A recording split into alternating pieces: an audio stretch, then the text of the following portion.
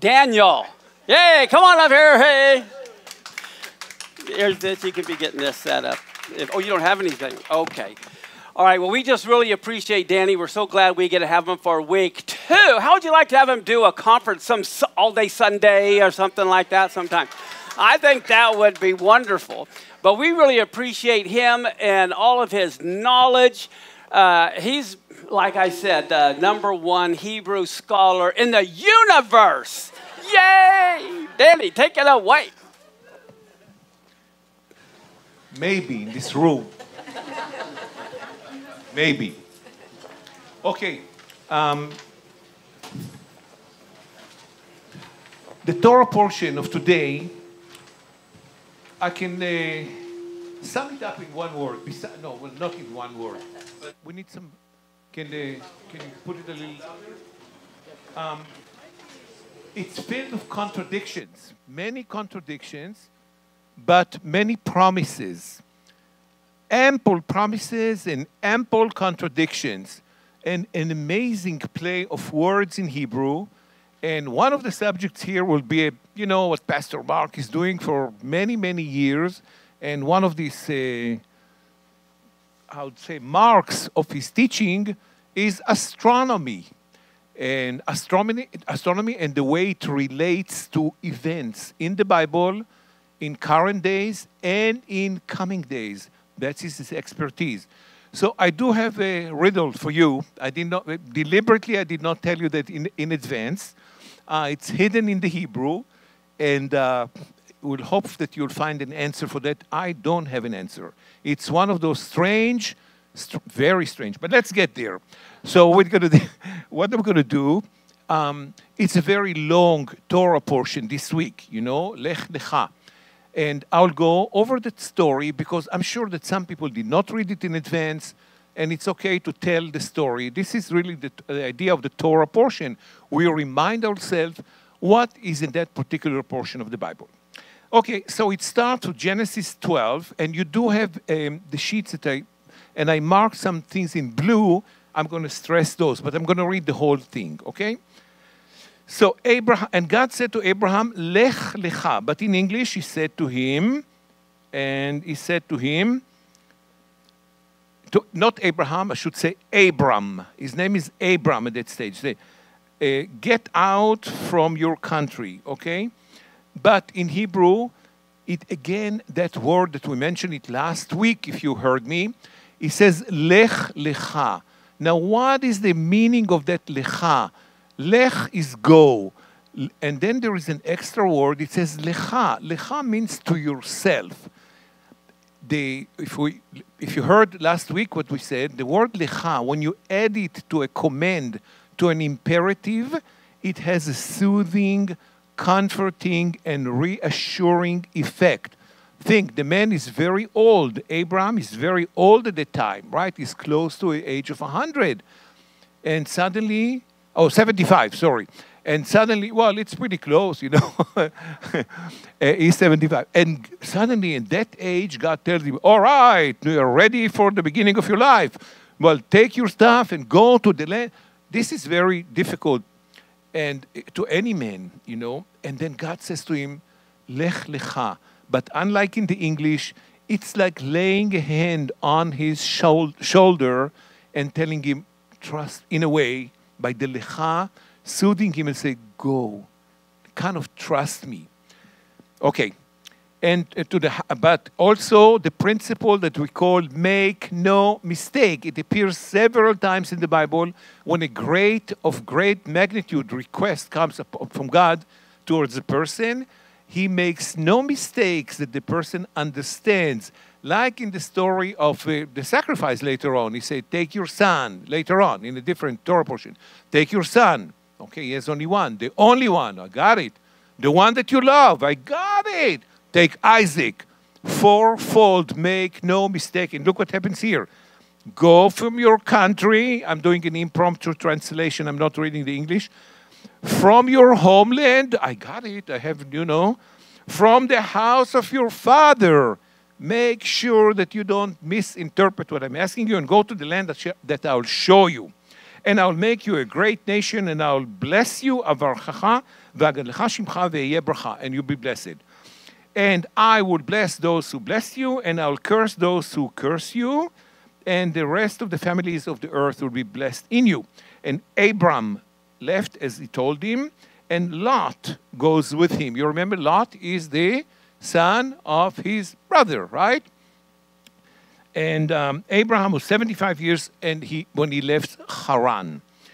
And Abraham took Sarai, her name is Sarai, his wife, and Lot, which is the son of his brother, and all their property that they made, and all the souls. When they say souls, they mean in that time slaves and servants and so on. These are the souls that they made in Haran, and they are about to embark on their way to the land of Canaan, and they came to the land of Canaan.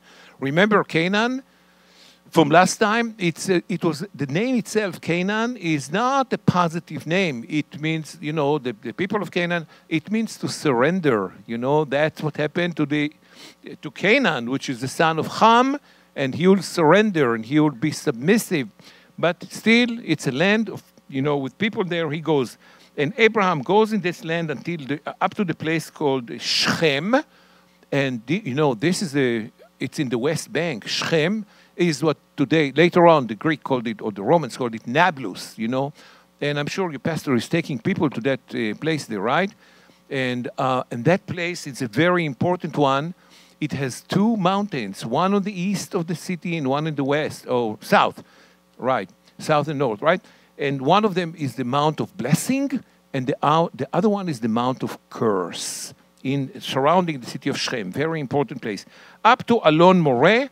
And once again, mentioning, and the Canaanites are still are that time on the land.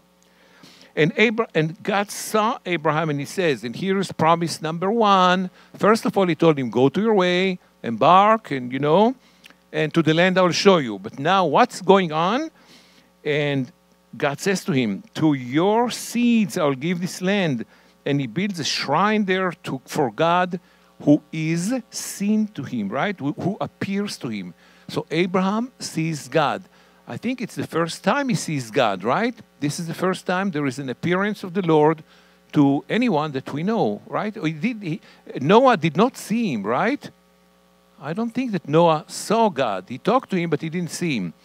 Okay, so God appears to Abram, and he tells him the promise, I'm going to give it to your seeds. Now, this is a very important statement. This is the connection between the Jewish people up until today to the land. But, you know, it also falls into what the other sons of Abraham are claiming, you know. And this is the strife. This is really, I mean, they also claim the land. But, well, you will see later on, the promise is to what side of Abraham, to what seed of Abraham the promise is going. And he kind of moves away from there to the mountain east of Bethel, and he put its tent between Bethel and from the west, and the Ai from the east, and he builds a shrine there, and he calls in the name of God, B'Shem Elohim. What name he's calling, we can guess, but that's what it says. He calls in the name of God. And he still doesn't stop there. He goes further, and he goes to Negba. Negba means to the south, and that's the name in the Bible to say south. They call it Negev. This is where the big attack of Hamas happened, in the Negev. They're really devastated. So he goes there to the Negev. And there was a big, huge famine, and there was a huge famine, famine in the land, and Abraham went down. Now here it is. When you go south, you are going downwards. You know, north is positive, and well, ascending, going north is ascending. How did they know that north is ascending and south is descending? Or did they have a picture of the earth and they know this is going up and this is going down? But here it is. Vayered Avraham Mitzrayma, and Abraham went down to Egypt. Right? What does it say in the Bible? And Abraham went down to Egypt, right? Okay? Because there was a great famine in the land. All right. And it came to pass, and we get close to Egypt, and here is Sarah, his wife, and he said to her, oh, wow, you know, look, I know that you're a very beautiful woman. It's kind of an embarrassing whole story here. He tells her, I know that you're a very beautiful woman, how old is Sarah at the time? Sarai at the time. And, well, if the Egyptian will see you and they said, well, that's his wife, and they will kill me, and they will keep you, all right, because of your beauty. Apparently, it's not invented in Hollywood, that beauty and the power of the beauty and what to use of that. Well, they're going to kill me if they think I'm your husband, and they will take you. So say, please, look at that. I beg you, he says. Okay, I beg you. Imri na. Now, here, the na, like, unlike in many other places in the Bible that is missing, it's translated. He said, I beg you. And he's saying, please say that you are my sister, so that it will be my favor and my soul will be saved because of you, because you're my sister.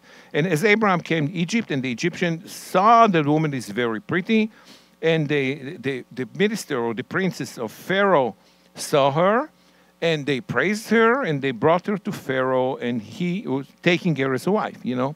And the woman was taken to the house of Pharaoh. And Abraham, of course, got benefit because of that, and he got sheep and donkeys and slaves and concubines and maid servants and much more.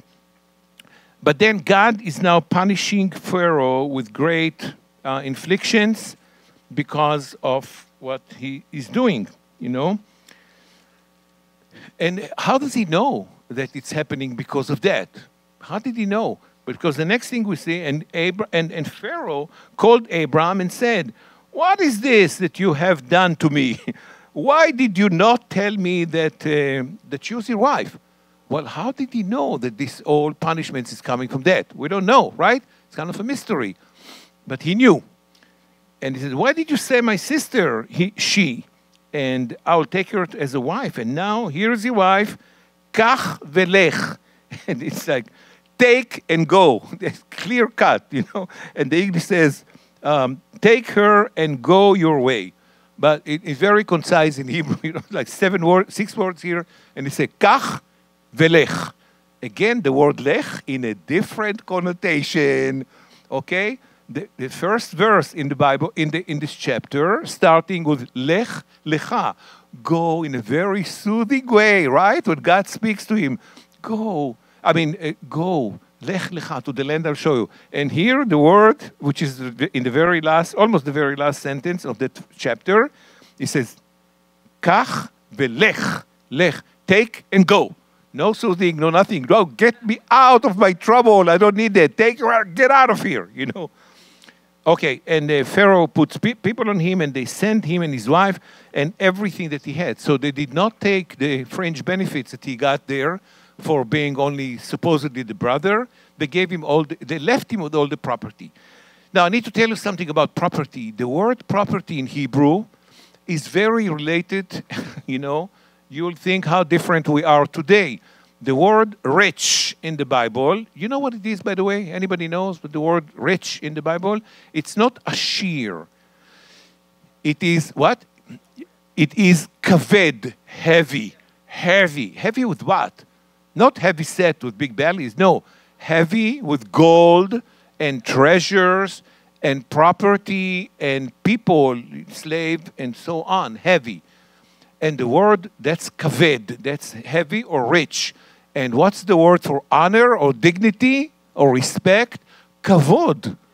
It's almost the same word. So honor in Hebrew, in biblical Hebrew, is the same thing as rich, you know. So we didn't go that far away from that, you know. I mean, well, we can understand it. There is something fake in this whole idea, but very little was changed in our perspective as a society since that time. All right, and chapter 13, and Abraham came up. Now look at that. And Abraham went up from Egypt. Before that, he went down to Egypt, to the south. Now he's going up from Egypt, going north. How did they know? And why did they decide that going up is going north and going down is going south? You know, look at, this is very strange. Not in every case, but I did hear a research, you know. It's true in every town in America. Oh, not in every, but in many. And in other places too. The South parts south of of towns tend to be less advanced and less modernized and less rich, heavy than north, I mean, look, even Tel Aviv. Look, North Tel Aviv is for the intelligentsia, and then the south is different. South is the Negev. I mean, people that are more inflicted, more in trouble, more in that. And it's true in many cities, the south part of the town. I don't know what's the reason for that, but it just like more than one case. It doesn't mean that every city is the same, but check it out. South is tend to be something lower and lesser. And here it is. He goes up to the north and goes down to the south. Again, there is a connotative meaning behind going up and going down. We understand it. But this is not the big surprise I'm preparing here for you and for Pastor Mark that is going to be put on the spot. And I asked him, is that okay? So, I don't mind. I love challenges. Well, we're going to show. And I'm sure you're going to have an answer for that. But I did not. I couldn't find it. But that's why I need you. So, and Abraham, now look, here is a verse. It's highlighted in blue in your book, in your paper. And Abraham was very rich in cattle.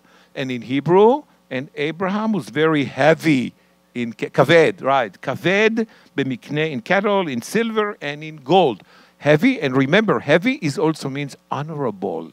And Abraham was indeed, at that time, Abram was honorable. And he go to his traveling, and I'm doing it again impromptu translation, so it not be word for word for the English. I'm doing it faster this way. And he goes from the Negev, which is the south, to the place of Bethel, which is northeast of there, to the place that he was in the beginning, between Bethel and the Ai. Okay? To the place, and then it says hi in English, hey, and hey, but it's not hey, it's I actually in Hebrew, I. Don't try it. Don't try it at home. Okay. El Mekom HaMizbeach, to the place of the shrine, or the altar, that he made in the beginning, and he calls, Vayikra Sham Avraham, and once again, Abram calls there in the name of God. He is calling to the Father. And the connection between Abraham, the father of the Hebrew nation, on the Jewish nation, is tightening in this very, very day, in this very chapter. And also the Lot, v'gam Lot, but also Lot that is going with Abraham, his nephew, right? His brother's son, was also a lot of property. You remember he went to the Mid-Egypt. But the land, look at that, but the land was not able to bear them. And the word here in Hebrew is nasa. Nasa it's bare, but it means also to lift up. The land could not lift them up together. So they could not really walk on the land together. You get the image here. To sit together because their property was very big and they could not stay together. Property was very large and they could not stay together. Of course you understand, right? I mean, look. When there are too much property and there is competition, look what happens even in big, can the land carry both America, US, and China? When China became that rich, the land cannot. Evidently, it's going to be a clash because the land cannot carry two great powers in property together. And when it's a weaker country, it can carry because one is strong, the other one is not strong. But here it is. Well, they say, okay, let's separate. And there was a fight between the shepherds of Abraham and the shepherds of Lot. And here it is, a reminder, who is there in the land? The Canaanite, the Canaanite, and the Perizzites are dwelling there in the land. Okay, and Abraham said to Lot, let's not have a fight between you and my shepherds and your shepherd because we are brothers. So let's separate from me. If I go to the right, to the left, and if you go to the left, I'll go to the right, and if I go to the right, you go to the left. And Lot carried his eyes to the Kikar Yarden, which is the valley of the Jordan, right? And Kikula Mashke, because it was all filled with water, to flourishing. Now that area today, just next to the Jordan is, but the whole area there, which is kind of surprising, because he went to the city of Sodom, right? Sodom, and you can see it in the verse. I highlighted Sodom and Gomorrah in English. And okay, so he goes to that area. We know it's desolate, completely desolate today. It's desert. It looks almost like the face of the earth at creation, right after creation. Very desolate. And we see a contradiction here. Well, I'll show you the contradiction. So first, it says, oh, it's all water. It's all great and fertile, right? He wants that. And he said, I'm taking that. Okay, and that was before God destroyed Sodom and Gomorrah as the garden of God in the land of Egypt, Boachat Zoar, come to Zoar. Okay, so this is a very fruitful land. He chooses this one. He chooses that one. And Lot chose the Kikar Yarden himself, the valley of the Jordan, and he goes there and they travel there and they separated from one another, from each other, from his brother, it says. And Abraham lived in the land of Canaan and to the cities of the Kikar, of the plain, and he had the tents up to Sodom, but not in Sodom, up to that place. And the people of Sodom are very bad, are very evil, right? Exceedingly wicked, and they are sinners before the Lord. And God said to Abraham, after he separated from Lot, lift up your eyes. Look, again, sa-na. The word is please. Look, what the English says. And after separating from him, lift up now your eyes. You see, they translate the word now wrongly throughout the Bible, hundreds of times. When the word in Hebrew is na, I didn't highlight that, but you don't have it there. But it's in verse 14. And it says, lift up. Where is that? Sa-na enecha in verse 14. And it says, lift up your eyes. But in English, it says, now lift up your eyes. It doesn't say now. It said, please. He's begging him. Please lift up your eyes and see that place where you are. To the north, to the south, to the east, and to the west, okay? Because, and here is promise number 2, second time the promise. And it says, because all this land that you see, to you will be given and to your seeds until the end of days, not until one time it will end in history, in the future, but to the end of days. Ad olam means to the forever, right? And again, the promise gets deeper, and he says, and I shall make your seed as the dust of the earth. I mean, a lot, right? Each one is individual. So that if a man can count the dust of the earth, then shall your seed also be counted. And then is the next verse is a great song in Hebrew. Kum v'yitalech ba'aretz. It's a great song. And it says, after arise, walk through the land in its length and in its breadth, for I will give it to you. It's a great song in Hebrew. Search it on YouTube. Kum v'yitalech. Put these words and find it out. It's a gorgeous song. Yehoram Gaon sings it, but many others too. Okay, next verse, and this is the end of chapter 13. And Abraham put the tents, and he sits in Alonei Mamre, which is in Hebron, right? And he builds there a shrine for God. This is another place that he builds a shrine. And we are in chapter 14 of Genesis. And it came to pass, it came to pass at the time of Amraphel, the king of Shinar, Arioch, the king of Elsar, and Kedar Laomer, the king of Elam, and Tidal, who is the king of nations. Tidal, or the king of nations. But it's really not nations. We think that when it says Melech Goim, because each one of them is the king, and then there comes the place, Goim just not necessarily means nations. It means a name called Goim, that's called nation. Now look at the next verse. Verse 2, in highlighted there, it says, Asu milchama, okay, that this made war with Bera, Melech Sdom, ve'et Birsha, Melech Amorah. And, I'm reading Hebrew to you, I'm sorry. With the Bera, king of Sodom, and with Birsha, king of Gomorrah. Now stop for a second in those two names. Remember, last time we said, names in the Bible are not coincidental. They have a meaning. when you look at the king of Sodom, look at its name, Bera. Well, in English, it means nothing to you, right? It says B-E-R-A. But Ra in Hebrew means wicked, evil, right? So the king of Sodom is already called wicked, evil. But what's the name of the king of Amorah, which is the two places that God destroyed? Birsha, and that's Rasha, wicked. The word of the king of Amorah is also means wicked, like word for word. Bet in the beginning, and then Rasha. Rasha means wicked. So his name is wicked. And so Shinav, the king of Adma, and Shamever, king of Tzvoim, and the king of Bela, you know, Bela, which is Tzoar. Bela also, you know, means in Hebrew to speak evil. If you remember, we mentioned it last time and before. Bela is the part of the name of Balaam, you know, the one that was hired to curse Israel.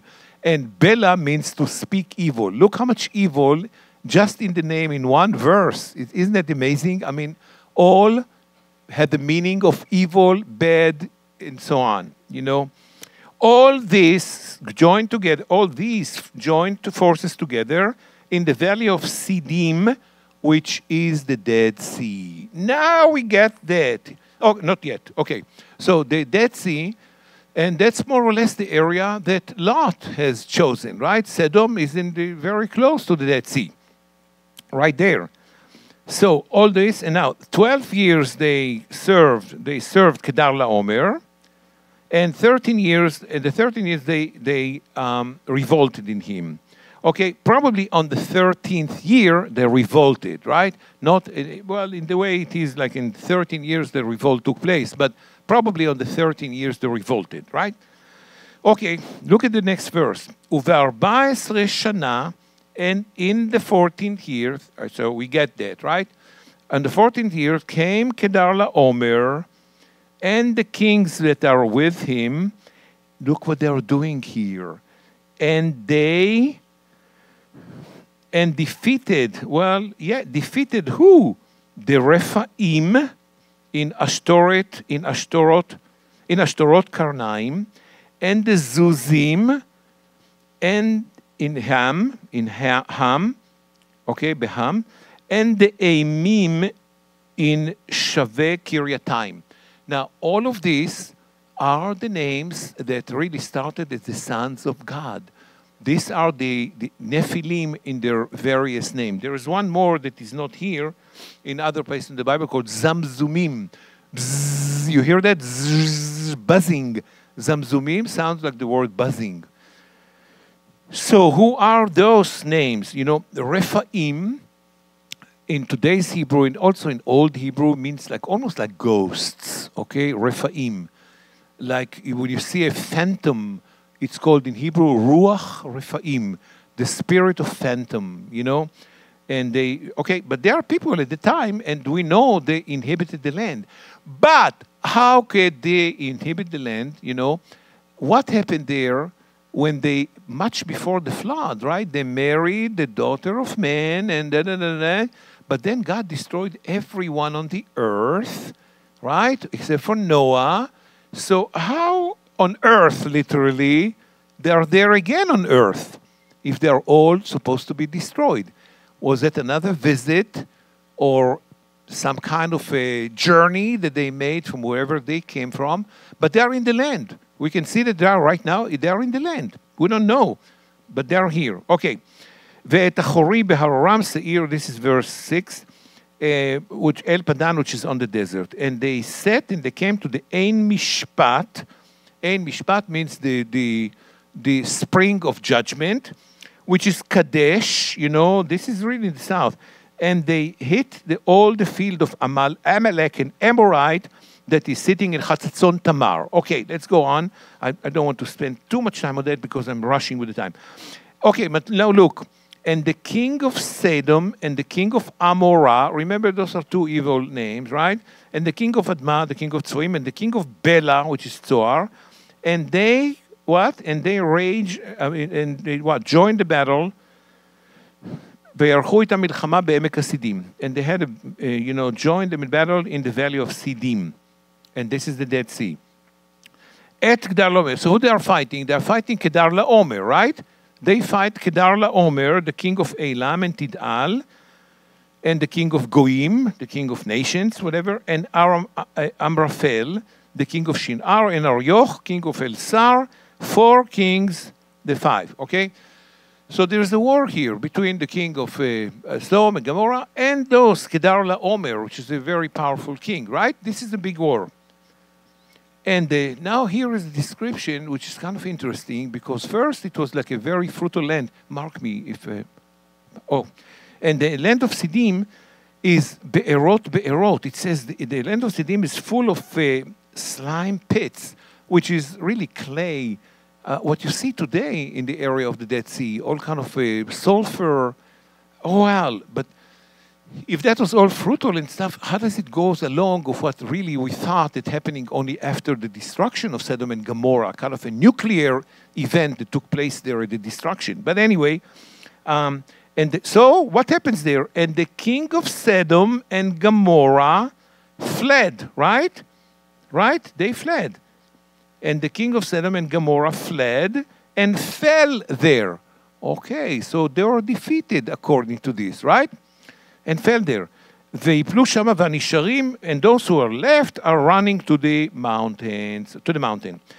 And they took all the property of Sodom and Gomorrah and all their food, right? And all their provisions, right? The food, and they went. Who did? Who did? Kedar Laomer and the other kings, right? They defeated them. Whomever was left ran to the mountains, probably the Samaria mountain, but apparently not. Later on, it's really way in the north. It's the Golan Heights, all the way. And they left. And they took Lot. Well, he is now he's abducted, right? And they took Lot and his property, the son of the brother of Abraham, and they went. And he was, okay? And his goods, okay, what? And who lived in Sodom. So past tense, who lived in Sodom, they took him away. And the refugee, and who is the Palit, and there came one who had escaped. Yeah, the Palit in Hebrew means refugee. Came to Abram, the Hebrew Abram. Hebrew Abram. Now it's Hebrew. Now they are already describing him as the Hebrew man. We didn't hear that before. I think this is the first time again that word is mentioned, right, Pastor? It's the first time, right? So now he is the Hebrew man, Hebrew Abram, and he's under the name Mamre. Okay, well, I'm skipping up. And Abraham heard that his brother was taken captive. It's not his brother. Lot is the son of his brother. He's his nephew, right? But he says his brother. And he armed his trained servants, and he goes there and he chased them up to Dan. You know where is Dan? It's way, way north. It's on the border of Syria and Lebanon, top of Israel. Okay, so he goes there, and then he pursued them all the way to Hova, which is left of Damascus. Left of Damascus, way up in the Golan, beyond the Golan Heights, beyond there. This is the big part of the land there this war is taking place. And he returned, in verse 16, he returned all the property, and also returned Lot and his property, and he returned the women and the wives and the people. And the king, now look at this, and the king of Sodom came towards him. Wait a second, wasn't he defeated, the king of Sodom, just a minute ago? Right? We heard that he was defeated. And the king, yeah, he was. And the king of Sodom comes towards him after Abraham defeated Kedar Laomer, and the king that was him to the valley, Al Emek Shaveh, which is the king of the valley of the king. And Melchizedek, this is the first time we hear of Melchizedek, right? And also not an accidental name. Melchizedek means the king of righteousness, my king of righteousness. And a very important word comes up for the first time, connecting Israel, the people of Israel, the Hebrew. Look, a lot of things are hidden, and not hidden, but they're inserted in this chapter that are dramatically connecting Israel to its land and to its internal capital, the dwelling place of the Lord. Look at this. Melchizedek is the king, now pay attention, of Shalem. You know what is Shalem? That's Jerusalem. That's the early names, but it's really Shalem and Yerushalem. You hear that? Jerusalem. So that Melchizedek is now, he is the king of Shalem, of what is later on to be Jerusalem. And he is the priest to whom? To the Most High God. How many of them we know? He is the priest for the Most High God. Now, and he blessed him. Who blessed whom? It says, and he blessed him. Who is he? Who is him? What? Right. Well, we still have to guess, right? He blessed him. And he said, but we know by the next word, and he said, blessed be Abraham. So who is talking here? Melchizedek, right? He said, blessed be Abram to the Most High God, possessor of heaven and earth. Okay, describing God. And in verse 20, Uvaruch El Elyon, and blessed be God the Most High, who has delivered your enemies into your hand, and he gave him a tenth of all. Now, who gives the tenth here of all? Who is he and who is him? What do you understand from that? And he gave him a tenth of all. It sounds like Melchizedek is giving Abraham a tenth of all, right? Doesn't it sound like that? How can we tell who gave whom? You know, even in Hebrew you can't tell. You know, I'll give him, and he gives him a tenth of all. What makes sense here? Who gives the tenth? I mean, he blesses him. He does the big thing of him. But who does? Who does? Who is giving the tenth of all? Abraham to Melchizedek. Why do we really think that Abraham gave that to Melchizedek? It's a question. You can't. Yes, right. He does, right? But he doesn't say it in Hebrew. He could have said in Abraham tithed him, no? But he says, who is speaking here all the time? And Baruch and blessed is the God of the Most High, who has delivered the enemies, your enemies into your hand. And it sounds by the context that Melchizedek tithing Abraham and not the other way around. Because there is a context here. He talks, he blesses, and he gave him, if there was a comma there instead of a period, it was very obvious. But this is English. And in Hebrew, there's no commas and no periods. So he said, and blessed, and he gave him. To me, it sounds that Melchizedek gave Abraham the tithing and not the other way around. And I know I'm saying something here that contradicts a lot of teachings. I mean, I know, but I go by the context here, you know. Kind of peculiar, agree?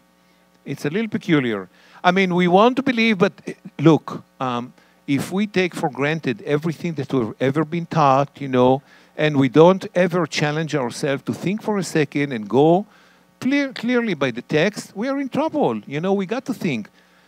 So I might be wrong, but by the context here, it sounds the other way around. But it makes Abraham much greater. We need to take a break here. I'll continue that, and we have something pretty fascinating that has to do with El Shaddai and why El Shaddai is called El Shaddai. Something that you did not think about if you did not read that page that we have there. But we're taking a break here, and we'll come back. Okay, bye.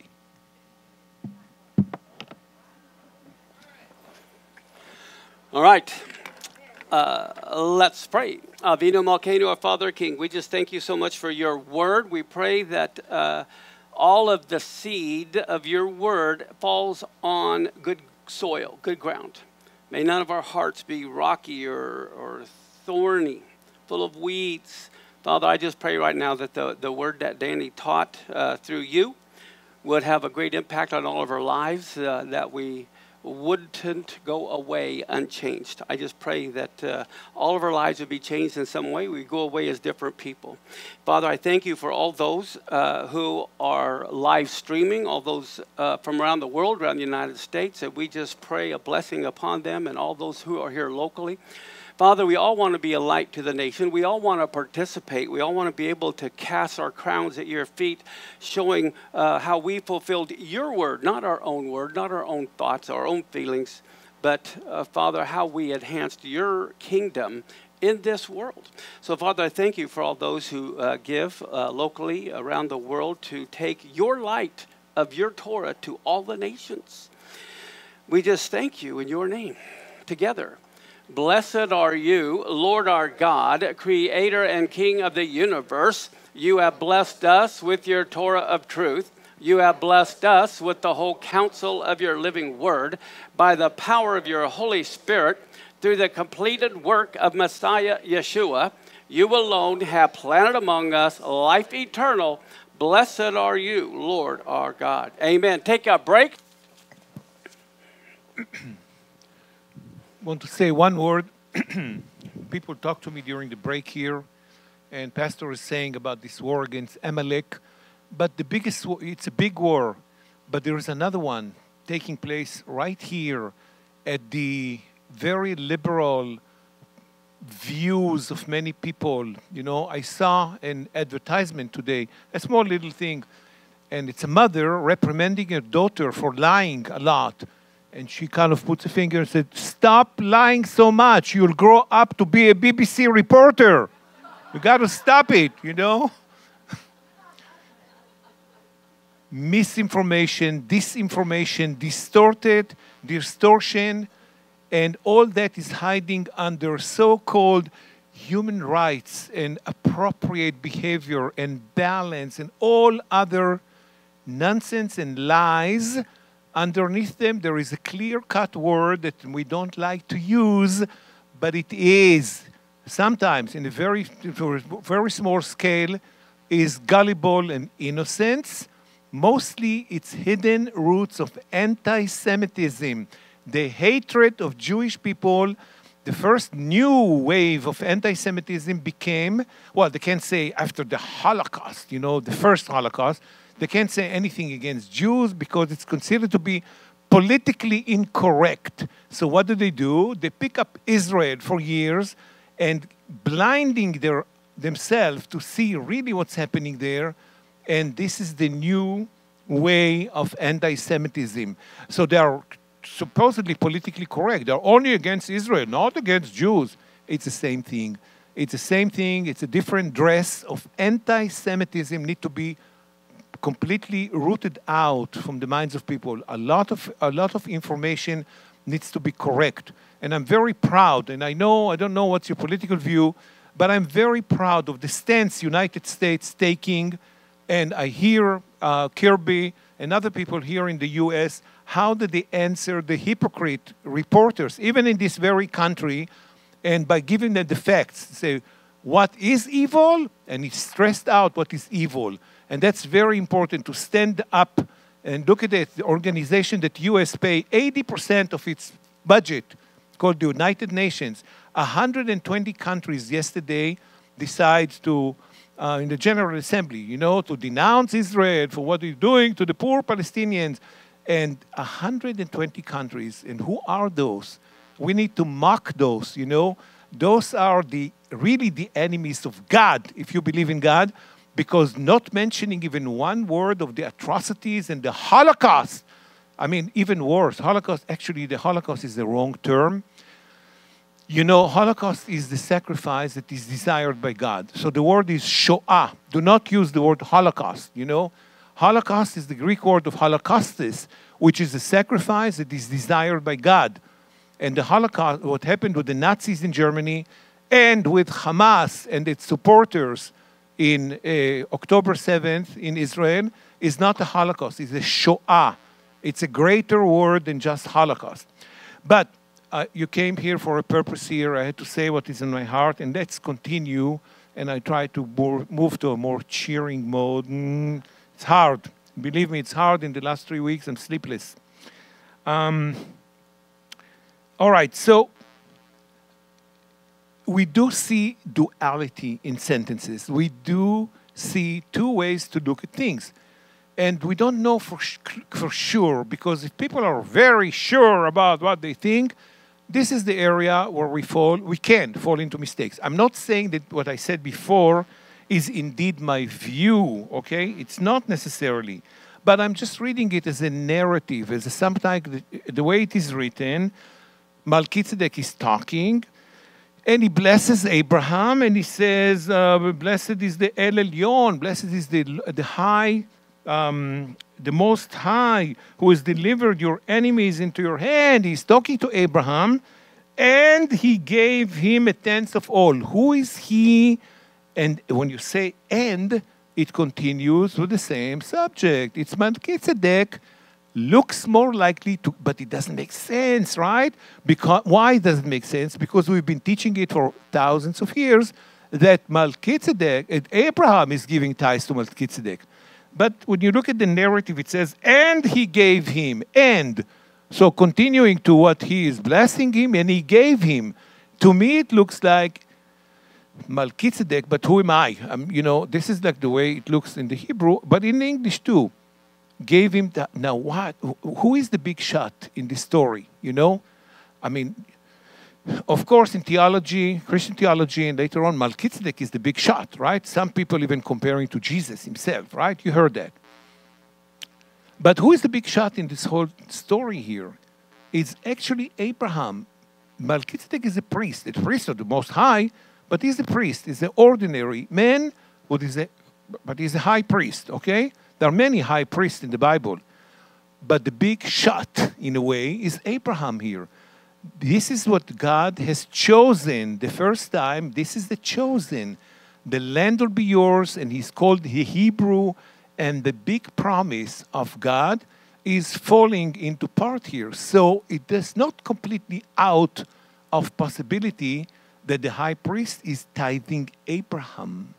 It's not. Because look at the image, Abram at the time. Okay, Abram. Okay, let's go on. Okay, and he still blessed. Okay, so. And then verse 21. The king of Sodom says to Abram, give me the souls, right? It says give me the persons, but in Hebrew, give me the souls and take the property. Now, Abraham went to a war at which the king of Sodom was defeated, right? So they took their looting, they took their property, and they took their souls, the people, right? Their people. And he says, but he's a defeated man coming to Abraham and says, give me the souls, give me the people, the souls. But you know how sinister it is. The souls to the king of evil is coming to ask for Abraham so he can destroy those souls, you know? But he said, I don't care about the property. Keep the property. Give me the souls, the people. And Abram said to the king of Sodom, I raise my hand to God El Elyon, the owner of the earth and the land, that I'm not going to take anything from your property, lest you will say that you made me rich. I don't need you to make me rich with the property. Okay, so I don't need any of this. He says, I want to take only what the boys, you know, the men. Here it says the youth, you know, the fighters, you know, has taken, have eaten anything that had to do with their food, and they came with me they take their part. The people of Aner and Eshkol, those people that came and fought, they can take part of the property, but not me. I don't need you to make me rich. This is a very strong statement of a man that is God choosing here, and it shows a very interesting moral principle. You know, the looting and all that, it's your people. You know, you don't make me rich. I don't need you to make me rich, the king of evil. All right, chapter 15. After this thing, the word of God said to Abraham in a vision, and again promises, do not be afraid, Abram. I am protecting you, and I will reward, your reward will be very great. And Abram said, God, What would he give me? And and I was asking. And I'm going, and I'm alone. I have no children and so on. And Abraham says, but you didn't give me a seed, and here is somebody that works for me. He's going to inherit me. And God says, no, this is not going to inherit you, but the one that will come out from your loins, right? And he took him outside. Here's a test, the first test he's doing. He takes him outside, and it's probably evening time, nighttime, right? And he says, look to the sky, look toward the heaven, right? Hashemayma, and count the stars. If you can count them, and he said to him, and so will be the number, and so is the number of your seed. Before that was the sand, remember? Going to the earth, he said the sand, and you can count the sand, that's how the number of your seed will be. And now go and count the sky, the stars, and that will be your seed. But here is some kind of a problematic line. Verse 6, and he believed in the Lord. Okay, Abraham believed in the Lord. So the promise is your seed will be so multiplied and all that. Yes, great. And he believed in the Lord. And he counted it to him for righteousness. And that's God, right? God say, okay, he believes in me. I tell him that he is a righteous man. And God says, and he said to him, he is God, right? He said to him, I am the Lord who brought you out of Ur of the Chaldeans to give you the land to inherit it. Once again and again and again and again. The land, your seed, that. But what happened to Abraham that believed in God a second ago? Now he doesn't believe. And he says, and he said, Lord God, how should I know that, that I should inherit it? A minute ago, you believed it and you're considered righteous. Now you're doubting God? I mean, give me a sign. Well, I like that, but I need a proof. Can I see a positive ID or something? What is it asking? He needs a proof? He does, right? He's challenging the Lord. So the process of being righteous here is not a clear-cut 1 second, and that's it, right? He has a challenge. He's doubting, right? Okay, and then there's a test. Bring me, 3-year-old heifer and all that, and he take them and he cut them and the birds, and I'm skipping on. But here comes the subject. I had to tell Pastor Mark that at the break, I think our microphone was open and people in some Cayman Island responded that they can hear the discussion here. So don't get bored if you didn't hear that. So look at this. Now, this is very, very, very, to say the least, peculiar. Your English will not show that. Your English says, and when the sun was going down, sweet. The sun was going down, a deep sleep fell upon Abram, and lo, a fear of great darkness fell upon him. No problem in the English, a big problem in the Hebrew. This is not what the Hebrew says. The Hebrew says, Vayehi hashemesh lavo, and when the sun comes. Now, wait. We need to think of today and at the people at the time. And I'm not talking about just the flat earthers, We are on the earth, okay? Forget about the flat earth or not. But just think of your frame of reference. Okay, you're standing and, it's early. It's 3 a.m. and you're patient and you're waiting. And what comes suddenly at 6 o'clock or 7, depends on the season? What? The sun. The sun does what? Comes, right? It comes. Now, we all know from what direction it comes. Does it come from the south? No. Does it come from the west? No. Does it come? Well, where is it coming from? From the east. And what is the word east in a common word? Orient, right? You heard of the word orient. And out of the word orient came the word orientation. And what is in the word orient? The Hebrew word or, light. You remember in Genesis 1, and God says, be light? And so the Orient received its name from the word or in Hebrew, which is light. Right? And that light is coming from the east, right?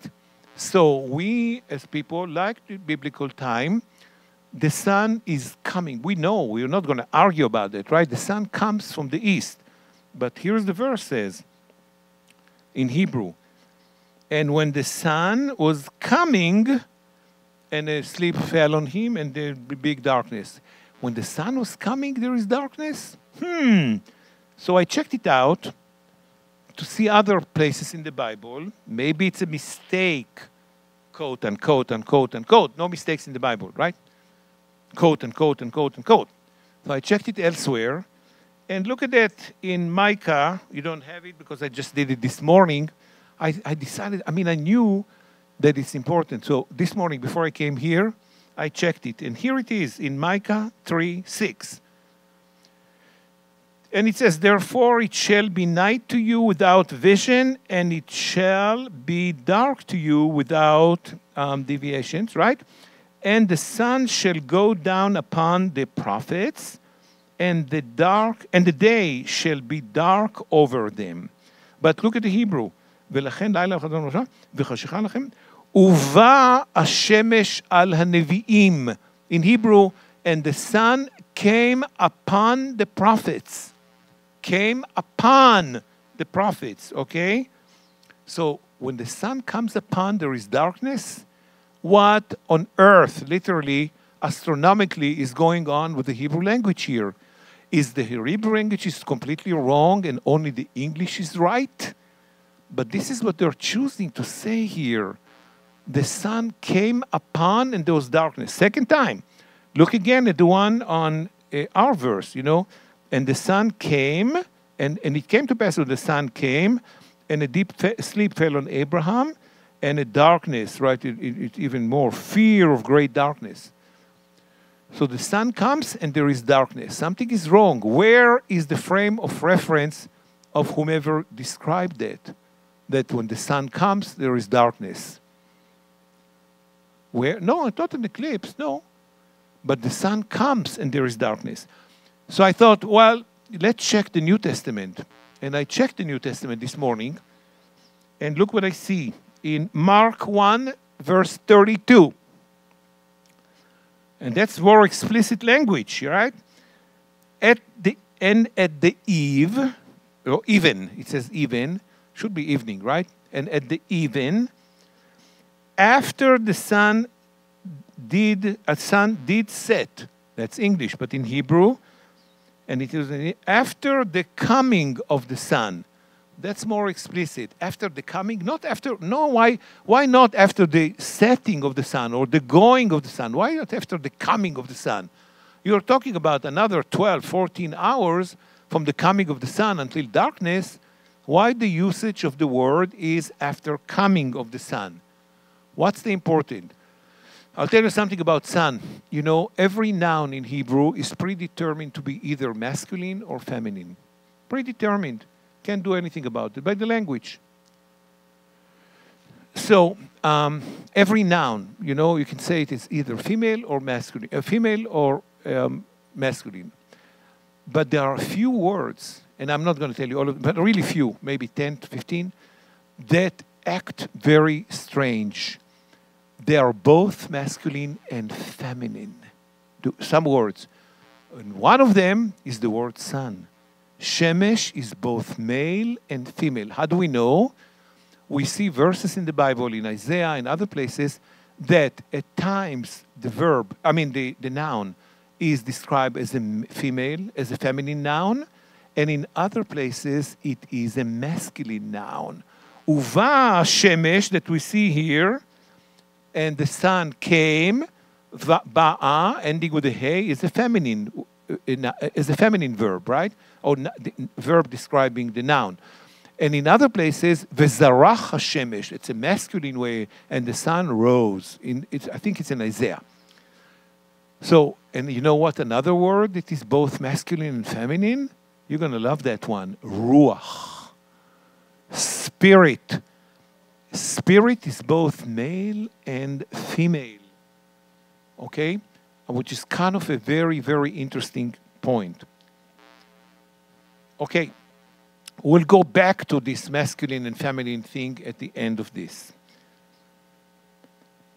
So check it out, Mark 1:32, okay, and Micah 3:6. Yeah, Micah 3:6. That's, again, the sun comes and there is darkness. Comes and not goes, but comes. Okay, we're going back to our chapter. So a big verse 2 right there. And a big sleep fell on him. And he said to Abram, I want you to know, again, promises, promises, promises, promises. I want you to know, he said to Abram, I want you to know, for certainty that your seed shall be a stranger in a land, right? I mean, כי גרך יהיה זרעך בארץ, לא להם. ידוע תדע כי גר יהיה זרעך בארץ. Okay? I want to know for a certainty that your seed shall be a stranger in the land that is not there. It's not theirs, right? And shall be served them, okay? And they shall afflict from them 400 years. Of course, the reference here is to the exile in Egypt, right? Okay. וגם את הגוי אשר, and also that nation whom they shall serve, will I judge. So here is the discussion I had with the gentleman there. Even though it's things that are going to be really bad in the eyes of God, right? He will let it happen. And he will judge it later. Like with Abraham, something very unpleasant. Abraham is lying through his teeth. And he is in a way selling his wife, you know. He wants to save his life. So he's saying, oh, well, let's say that we're brothers, and, you know, this way I'll be saved, and I'll get some benefits and all that, and I'll save my life. But he's giving his wife, and she's not going there to the palace of Pharaoh to sing songs, or, you know, she's going there as a wife for Pharaoh. And that's why God is afflicting Pharaoh with punishments, as we read before. So that's something very bad happening, and knowingly, and God is punishing later, but it let it happen. It let it happen. Some people ask about the Shoah, what people call Holocaust. How could that happen to the people of Israel? How could many people lost their faith among Israel because of what the Nazis did? And they said, we followed him, we studied, we prayed, we kept our heart clean and pure, and how could it happen? How could God let something like this happen? We don't know. We can't really judge how the thing's working. But punishment comes. God does punish. He lets people do things, but he does punish. Okay. So, and he promised him also something that is important in the Bible. He tells him that you will gather, you should go to your father in peace. You should be buried in a good old age. That's a big promise. Okay. And the fourth generation, they shall come here again for the iniquity of the Ammonites, you know, of Amorites, it says. Here, well, the English says Ammonites, but the Hebrew says Amorites. Okay, verse 17, once again the sun, once again. And in Hebrew, Vayhi Hashemesh Ba'ah, that is very explicit. And here the sun comes. Here the sun comes. Ve'alata haya.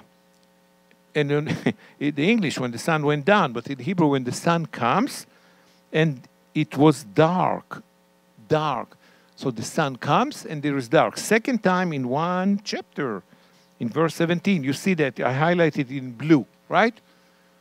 So the sun comes and there is dark.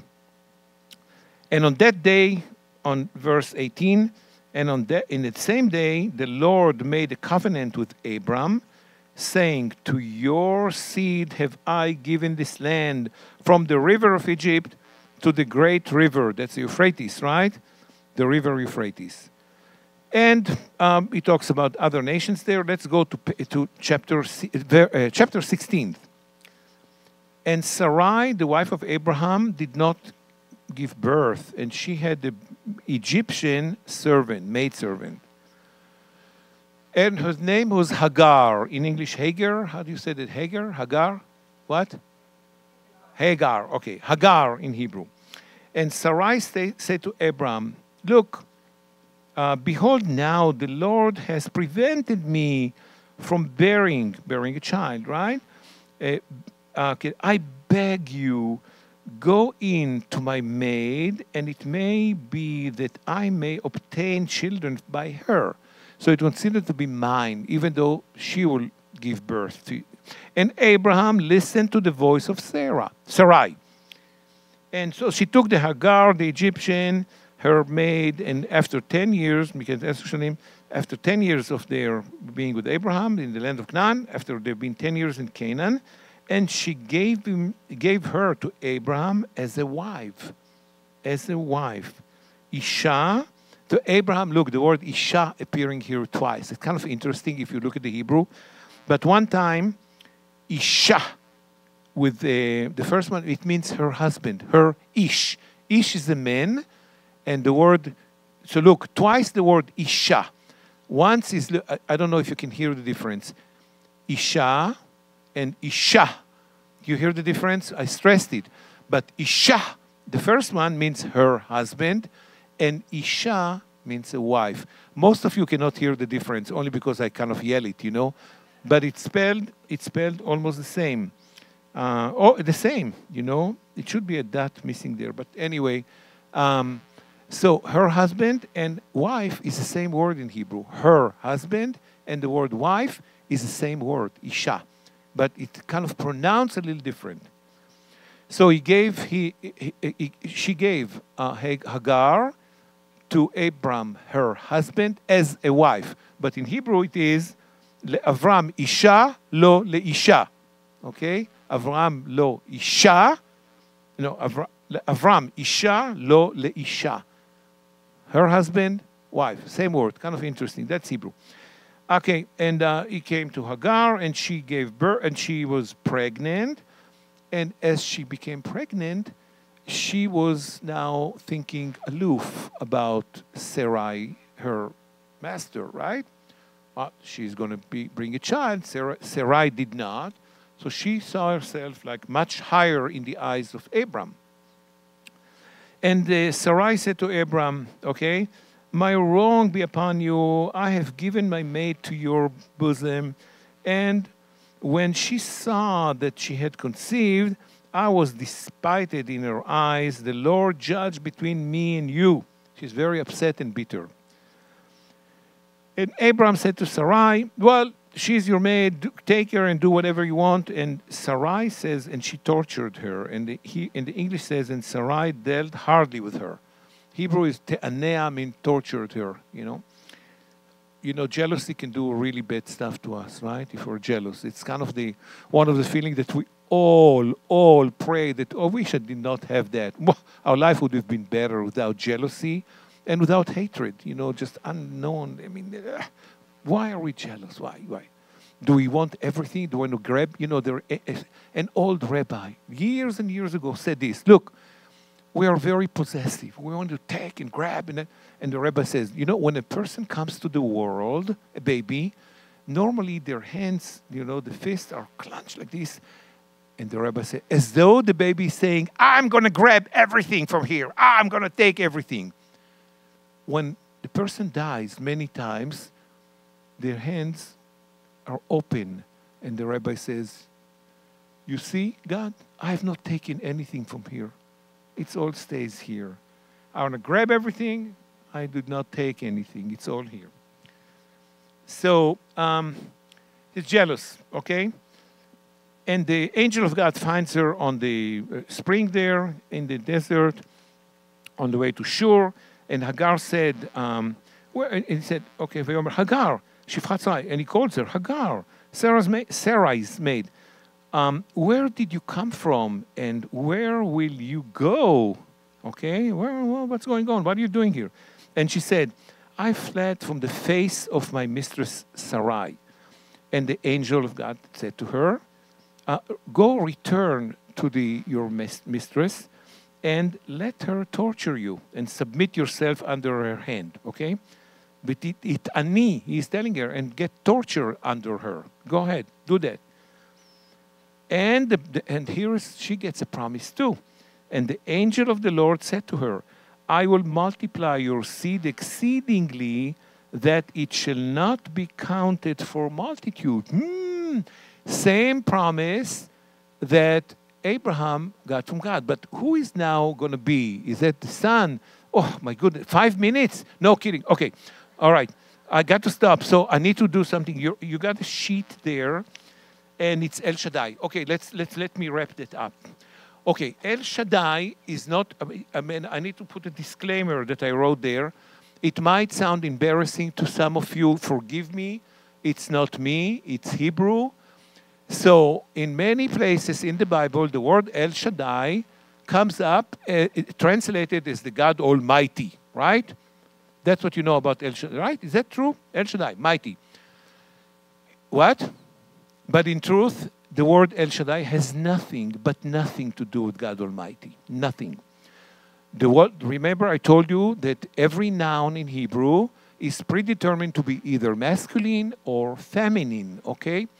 The word Shaddai, and excuse me if I embarrass anyone here, coming from the Hebrew word shad, which means breast, the woman's breast. And this is an organ of nourishing, nurturing, and fertility, okay? And you read this article. It's coming from my book, God's Secrets Only Hebrew Can Reveal, 145 revelations that English Bibles have kept in the dark, okay? God's Secret, that's one of the chapters. So, El Shaddai appears several times in the Bible. Every time, in the first 4 or 5 times, it's in the reference of fertility, nourishment, and nurturing. So, whoa! What do we get here? Another manifestation of the Almighty, of God, as the nourishing, the nurturing. You know, this is the God that, okay, it's in our, and it's not just a coincidental, it's in our chapter. Let's find it quickly here. Okay, El Shaddai. Okay, here it is. It's in Genesis 17. It's part of Torah portion. And Abraham was 90 years and 99 years old, and God showed up to him and said, I am El Shaddai, right? He said, but in English, I am the Almighty God. No, he said, I am the nurturing. I am the feeding. I am the one who has to do with multiplication. So this is like almost, if you want, if you don't want, either way, it's another manifestation, another aspect of God, the nurturing, the nourishing, the fertility, and it has some kind of a female connotations. I'm not saying anything here, don't quote me on that, but it's something that we associate with females, right? So he said, Lech Lecha, walk before me and be innocent. But how do we know about that? Look at the next verse. And I'll give my covenant between you, and I will what? Multiply you. Who is normally carry the babies here? The women, right? The women, the mothers. So in a way, this is the reference, and it appears more times in the Bible to be a coincidence. You know, the connection between El Shaddai is this. This is the connection. Now, you want to hear something really peculiar before I sum up here? Remember, we said that every noun is predetermined to be masculine and feminine in Hebrew. And we have nothing to do with that, and it's not an opinion. That's a fact. Okay, all the body parts, the human body that comes in doubles, right? Ears, eyes, legs, kidneys, you name it. Many, many, many, many. All of them, with one exception, are all feminine nouns. You say, Oznaim gdolot, big ears, yadayim yafot, beautiful hands, whatever. You describe them with an adjective, or it's all feminine. Anything that comes in double, human body parts, are feminine nouns, with one exception. The only exception of the human body parts that is not feminine, but it's actually masculine, is the woman's breasts. This is the only masculine noun that comes in double in the Hebrew language.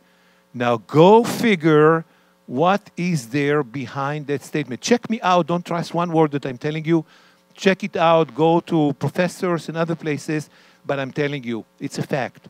This is the only body part that comes in double that is a masculine noun. The woman's breast, the nourishing, the nurturing. You understand, I think, a little bit deeper the meaning of El Shaddai, the ministry that Pastor Mark here and many good people here are following his excellent, superb teaching. And Pastor Mark has not chosen, or whomever was involved with that, coincidentally that name.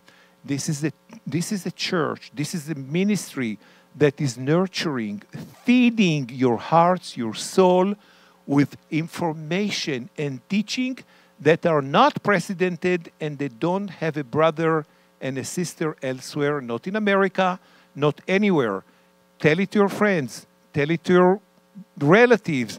Watch that ministry, because the pastor here is a gift to the nations, and El Shaddai is the gift to the nation. Hallelujah.